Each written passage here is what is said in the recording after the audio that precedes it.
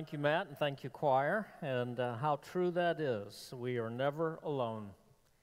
And that's one of the great truths the Scriptures present to us and that we never want to forget. He said He would never leave us. 365 times in the Bible, 365, same as the number of days on the calendar year. 365 times in the Bible, in one way or the other. God tells His people, do not be afraid. I am with you. And with that, I'll ask you to take your scripture reading out of the bulletin, please. And we're going through 1 Peter. And if you'd stand, please, we'll read together from 1 Peter chapter 3, verses 1 and 2, and then verse 7. But we'll be looking at verses 1 through 6 today, and then verse 7 next week. Let's read God's word together.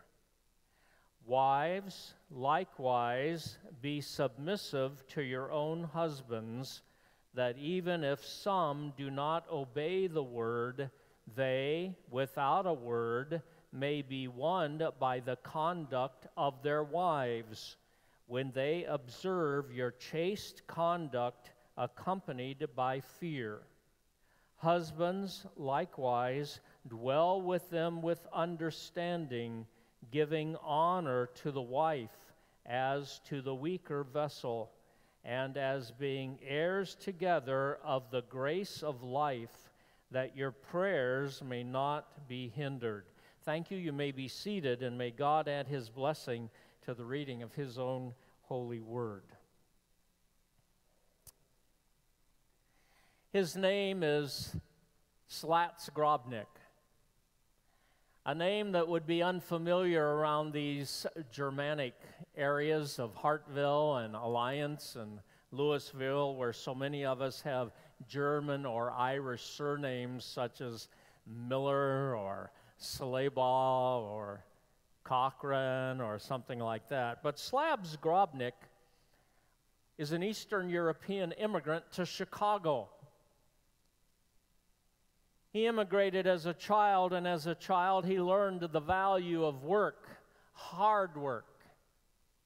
Today, or at least in recent days, he operated what had become the largest Christmas tree sales area in Chicago. And people from the city of Chicago who live in that large and rather unglamorous city, as far as I'm concerned, it's unglamorous, frequently visit the Christmas tree sales area run by Slats Grobnik. This story comes from the Grobnik Christmas tree area. One evening, about a week before Christmas, or maybe just a few days less, a young couple came in and were shopping for a tree. After looking for a while, they went to Slats Grobnik, the owner, and they said, "We just got married and we really don't have a lot of money to spend on a tree. Where are your discounted trees?" And he sent them to the back of the lot, where the trees that were mangled or that badly needed water or had some deformity were found. These were the trees that normally would be disposed of following the Christmas tree sales season. And there they found two trees. Both the trees were green and their branches looked rather healthy on one side, but they were brown and dead, and the needles had all fallen off on the other side. So they took the two trees, which obviously were going to be disposed of very soon, and they asked Mr. Grobnik, "How much is one of these trees?" $3. "Would you sell both of them to us for $3? "Well, yeah, I will, because really I was just going to throw them away anyway." So they bought the two trees for $3. And as they were getting ready to leave, they said, "We want to thank you for being generous to us. How about coming by in a day or two and having tea? And we'll show you our Christmas tree." And he said, "Okay," laughing to himself and thinking there is no way that these two, there is no way they're going to have a good-looking tree. A couple of days later, having gotten their apartment address, he made his way down the sidewalk to their apartment, and there in the window of this apartment, he saw one of the most beautiful trees he'd ever seen for Christmas, decorated exquisitely. It was gorgeous. And he thought, well, that's not the people I'm looking for. He went in, and sure enough, that was their apartment. He went in, and he said, where did you buy such a magnificent tree? That's not the tree I sold you. And they said, "No, it's not. It's both the trees you sold us. You see, when we got home, we whacked off the half of the tree that was dry and dead, and we put them together and we bound them together, and because they're bound together, both sides are alive, and we decorated it." And Slat Skrobnik was amazed that the two trees that were mangled and deformed had come together to form a magnificent and beautiful singular Christmas tree. When we look at 1 Peter chapter 3 and other passages in the Bible that relate to marriage, I keep in mind that story from Slat Skrobnik. The Bible makes it clear that all of us have sinned and come short of the glory of God, and in that broad and general statement falls all of the deformities, all of the indiscretions, all of the misdeeds that we have done. And yet when we come together, God would have us to form a beautiful union of husband and of wife. And so we find instructions in God's Word that help us to understand just what we need to do to form that beautiful union. The two deformed and half-dead trees brought together were beautiful. And the lives of a man and of a woman with all of the weaknesses and sin and so on, brought together, can be a beautiful thing called marriage. In 1 Peter chapter 3, we find both the divine duty and the personal responsibility that we have as husbands and as wives. All of us, I'm sure, and especially if you're a woman or a girl in the service today, have been introduced to the fairy tales. The concept of Cinderella or of Sleeping Beauty, who are alone, and in Cinderella's case, abused and mistreated, and in Sleeping Beauty's case, lonely, until Prince Charming enters our lives. And then Prince Charming and Cinderella or Sleeping Beauty become married, and how do the fairy tales always end? They lived happily ever after. That's what makes it a fairy tale.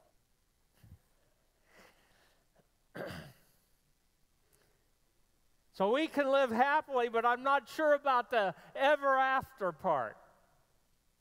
Just like the choir sang, He's the God of the hills and the valleys.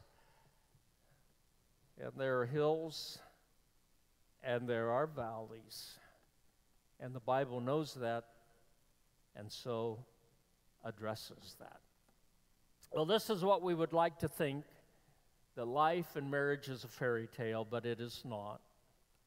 And many of us are willing to listen to advice on marriage prior to the wedding, but very reluctant, if not resistant, to listening to what God has to say in the way of advice after the wedding. Dr. Willard Harley. Willard Harley is a psychologist who has spent his entire life studying marriage. And you will notice that he has authored many books, and you'll notice the titles of those books: Fall in Love, Stay in Love, Effective Marriage Counseling, Draw Close. It's a book on marriage. He Wins, She Wins. He based that on I'm Okay, You're Okay. Some of you can remember that book from a few years back. It was a book on personality differences. It basically said, I'm okay, you're okay, basically says no two people are alike, so, accept it. Their personality is okay, and so is yours. You just have to recognize people are different. But that's the idea. He wins, she wins. Surviving an affair. Ouch. That's hard. Love Busters. Romantic love and his needs, her needs. From the book in the upper left, His Needs, Her Needs, comes this information from Dr. Willard Harley. A study that he did in his practice of extramarital affairs and how to avoid them says that there are 5 needs, basic needs of women, and 5 basic needs of men. Now, next week we'll throw this up on the screen when we talk about verse 7, husbands. But here are 5 needs of women: the need for affection, the need for conversation, the need for honesty and openness, the need for financial support, and the need for family commitment. And the 5 major needs of men. These are the major foundational or fundamental needs. The 5 major needs of men: sexual fulfillment, recreational, companionship. That means you go fishing with him.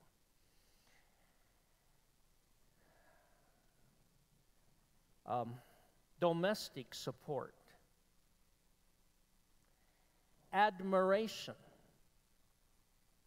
and just simply a cheering spouse, one who cheers him on.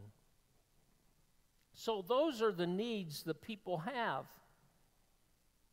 I want us today to look at verses 1 through 6, and in so doing, I want to begin with verse 6 and go back to verse 1, because verse 6 is where Peter concludes his thoughts on the woman's role in marriage. And a very significant thought is presented here in his conclusion, which helps us understand everything that leads to that conclusion.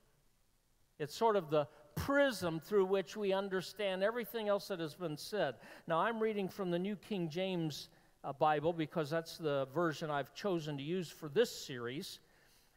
But some of the other versions use a word that might be better.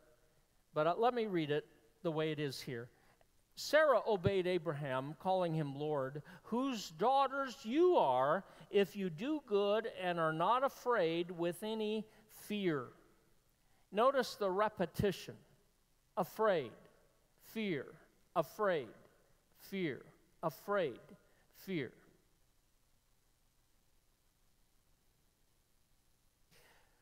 So many of us live in fear, but especially does that seem to be true of a lady. My wife, actually, Serena, in talking out this passage together, made the point to me, that seems to be the main thought here. And she said, and of course most of you know me as Pastor Joel. At home I'm just Joe. She said, Joe, That's what women deal with, is fear. We're told from the time we're little, don't go here, don't go there, do this and don't do this. We're afraid. We go back to this passage, and wives are afraid their husband is going to make some colossal financial mistake and leave them broke. We go down and we see, do not let your adornment be outward. We're afraid that men are going to find some other woman more attractive. We're afraid. And so this idea of fear and of insecurity needs to be addressed, and it can be addressed here in this passage. I do remember several years ago taking a course of instruction on biblical counseling from Larry Crabb. Larry was, at that time, and I presume still is, a professor at Colorado Christian University in the psychology department, and Larry Crabb is well renowned. And Larry did say in this course that I took that in his counseling and in our counseling as pastors, we have to keep this in mind. Most women are looking for security, and most men are looking for significance. And if we keep that in mind, that will help us understand a lot of the dynamic that's going on in counseling. Significance, and now let's go back to our text, security. The need for security, which of course is a result of fear. Verses 1 to 6. I have a very simple outline now. It's 3 points. I'll give you the 3 points, and then we'll cover them, and then we'll close the service and have communion, and that'll be that. But verses 1 through 6 of 1 Peter 3 will teach us this. And this is what I call the big idea. There's the big idea I want to get across to the ladies of our church. Wives, the key to your husband's heart is your heart. The key to his heart is your heart. Is your heart right with God? Is your heart one to love? Is your heart one that is like Christ's? Verse 1, wives, likewise, be submissive to your own husbands. The word submissive there means show him due respect. The word likewise in that verse takes us back to what has just been shared in chapter 2. And if you were with us last week, many of you were, some of you were not, you know that we dwelled upon verse 24, which is one of the most significant verses in the entire New Testament regarding the work of Jesus on the cross and what it means to us. But the whole passage preceding this chapter 3, verse 1, is that Jesus trusted the heart of the Father. And Jesus was obedient to the will of the Father. And it all comes back to trust, doesn't it? Are you willing to trust the heart of your husband? Are you willing to trust that he cares about you and cares about the family and cares about the future? Some of you are sitting here and saying, no, I don't trust it. Then we need to work that out, right? But Jesus trusted the heart of the Father and the will of the Father. And so this is predicated upon that trust. Likewise, wives, trust the heart of your husband. Trust the will of your husband.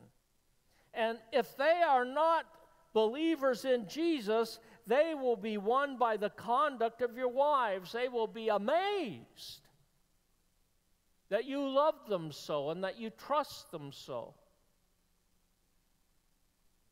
And they will be. This is all a matter of respect. So I call it respect your husband. This is based on the word likewise. Jesus subjected himself to the will of the Father, and he trusted the heart of the Father. And he was willing even to go to the cross, chapter 2, verse 24.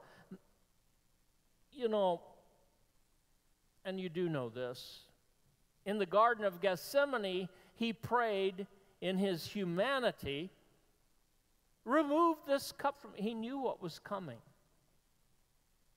If it be your will, remove this cup from me. He knew what was coming. He knew what was in store. He knew the cross would be there. He knew that on the cross he would experience in some divine capacity the judicial judgment of God, where all our sins were laid upon him and where he suffered our hell for us. He knew it was coming. And so he prayed, not my will, but thine be done. But when he clearly understood what the will of God was, he trusted the heart of God. And he demonstrated his love to the Father. Actions speak louder than words, and you're not going to change your husband or win him to Christ by nagging him. You're going to change him by loving him. By loving him with a heart that trusts him and that cares for him and that is willing to follow when he leads. Secondly of all, relate. This passage talks about relating to your husband. Notice verse 3. Do not let your adornment be merely outward, arranging the hair, wearing gold, or putting on fine apparel. Rather, let it be the hidden person of the heart, with the incorruptible beauty of a gentle and quiet spirit, which is very precious in the sight of God. That talks about relating to the husband. Yes, this passage does not necessarily teach us that we are not to look nice and attractive. That's important. I heard an evangelist, actually, when I was a child. That used to be quite the thing. And some of you are old enough to remember that. We didn't have our video games, and we didn't have smartphones and television. You only had 3 channels in black and white, and it was rather boring at times. So you'd go to church, and these evangelists could be quite clever and humorous, very entertaining. But I was, as a child, sitting in the church service once when an evangelist spoke on this, and he said, this doesn't mean that we're not to use makeup or wear jewelry. After all, if a barn needs a coat of paint, go paint it. For some reason, I don't remember anything else about the sermon. I mean, nothing. But I remember that part. I used to come out here and speak and get perilously close to the step, and I realized one day if I'd ever trip and fall, no one would remember a thing that I said. Probably not for the rest of my life, but they'd remember that. Oh yeah, Pastor Joel, I remember him. He's the one that fell off the platform while he was preaching. So we remember those things. But what this passage of Scripture is saying, not that those are wrong, but there is something better. And what is better than makeup? What is better than jewelry? What is better than that stuff is a gentle and quiet spirit that is very precious in the sight of God. The spirit is all important. The spirit is all important. The real beauty of a woman is what is within. One of the things I tell my granddaughter, she's now 6, she has beautiful, long, blonde hair, and I'll run my fingers through her hair, and I'll say, your hair is so pretty, but you know what I like best about you? You're prettier on the inside than you are on the outside. And with that, I'm trying to allow her to know that her spirit, her walk with God, her attitude toward others and toward life is all important. And it is. Recognize that real beauty is within. The physical beauty of the body diminishes, but the spiritual beauty is what should grow and what increases as we know God better and better through life. This is the beauty that does not fade. This is the beauty that is very precious in the sight of God. Thirdly of all, this passage teaches us that we need to respond. We need to focus on how we respond to our husband. Verses 5 and 6. For in this manner, in former times, the holy women who trusted in God. Do you trust in God? Are you willing to believe that God's word is true? Are you willing to obey Him? Here Peter is saying, go back into the Old Testament scriptures. Go back there and read about the holy women of God. What were their lives like? Learn from them. I think that in general we can toss that out. Learn from all of them. I'm going to present you an example in a moment of Sarah, but you can learn from others. Learn from Ruth. Learn from Esther. Learn from the holy women of the Old Testament. For in this manner, in former times, the holy women who trusted in God also adorned themselves. What's he talking about? He's not talking about rouge. He's not talking about jewelry. He's talking about their spirit.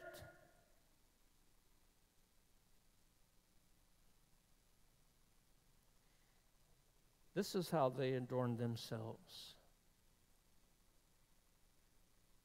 Being submissive to their own husbands, as Sarah obeyed Abraham, calling him Lord, whose daughters you are, if you do good and are not, I'm going to paraphrase, consumed with fear. Because that's what the phrase means. And if you're not consumed, if you're not afraid all the time, afraid of getting old, afraid of losing the kids. My good friend Mike McCartney, who's now with the Lord, used to share with me some of his counseling experiences. He told me once of a couple whose lives, both the husband and the wife, were surrounded on the children and the children's activities. And he told me once, Joel, the day's going to come when the last one of those children leaves the house, and when they do, they're going to end up looking at one another and saying, who are you? I said, well, Mike, do they know this? Do they know that's your assessment? And he said, no, but they're going to find out. They need to spend time together. They need to learn one another. Consumed with fear. Afraid of aging, afraid of losing the kids, afraid of dying. No way to live a life. A quiet and a gentle spirit, loving kindness and caring for others. This is how we respond. I want to leave you today, ladies, with a question that I'm going to leave with the men next week, the husbands. And here's the question. If I were my spouse, would I want to be married to me? If I were my spouse, would I want to be married to me? Now that's interesting, isn't it? Well, would you? If the answer is no, then today's the day to make a change. A change for the better. Respect him, relate to him, respond to him. It used to be, historically, women have always worn a ring when they've gotten married. That's true of men today. It's not always been true of men. But historically, women have always worn rings. They've found skeletons and archaeological digs of women in Egypt and in Asia, usually in a very arid climate. The body is better preserved in arid areas, that is dry and hot areas. And they find these women, these princesses usually, with a ring.